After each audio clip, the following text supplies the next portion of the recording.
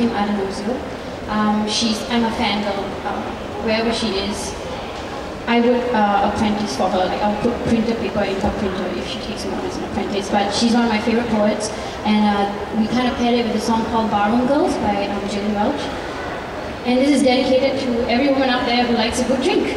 Simple as that.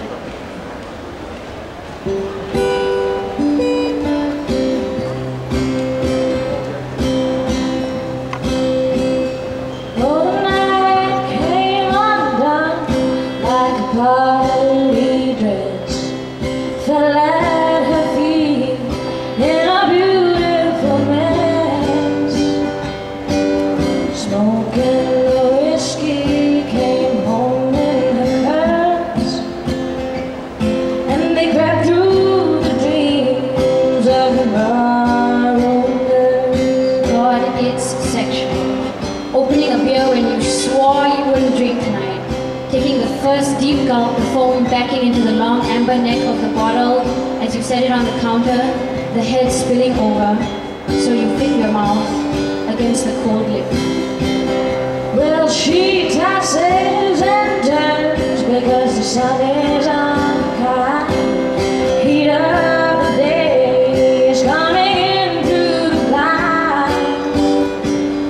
Leave all the blue skies for the rest of the world, 'cause the neon will shine for the barroom girls.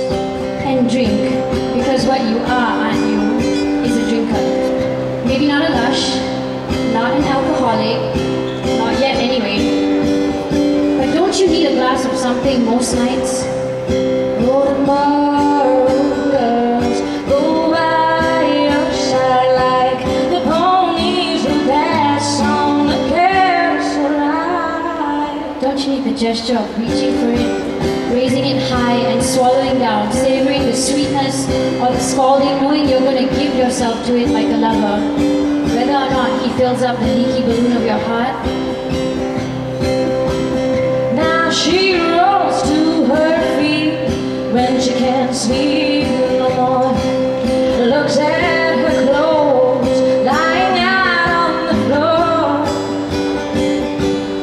Last night's spangles and yesterday's pearls are the bright morning stars of the barroom girls. Don't you believe in trying to fill it, no matter what the odds?